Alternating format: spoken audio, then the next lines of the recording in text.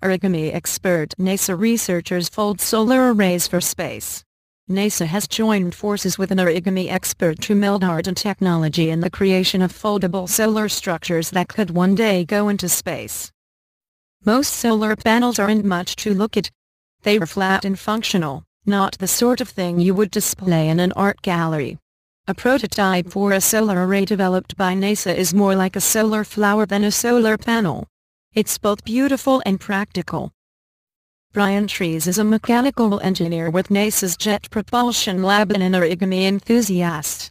He worked with researchers from Brigham Young University and origami expert Robert Lang to develop an array that could fold up as small as 8.9 feet in diameter and unfold to an impressive 82 feet. As a proof of concept, the team created a tabletop-size prototype that expands to just over 4 feet wide. It was created by combining different types of origami folds.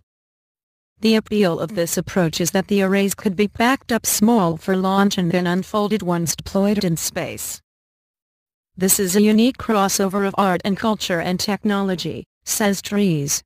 He believes this sort of solar array could be deployed with spacecraft as small as a CubeSat, a type of tiny low-cost satellite. Taking a more far-reaching look forward, the origami-style solar arrays could be sent into orbit to act as power plants, beaming usable power back down to Earth via microwaves. The application of origami to solar arrays isn't new, but it is the mostly undiscovered frontier. One notable earlier example involved the use of an origami fold developed by astrophysicist Kori Omiura to build a solar panel for a Japanese satellite. That happened back in 1995.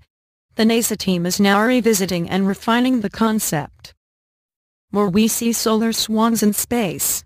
Probably not, but it's looking like solar origami flowers may someday take flight to create beautiful blooms in orbit.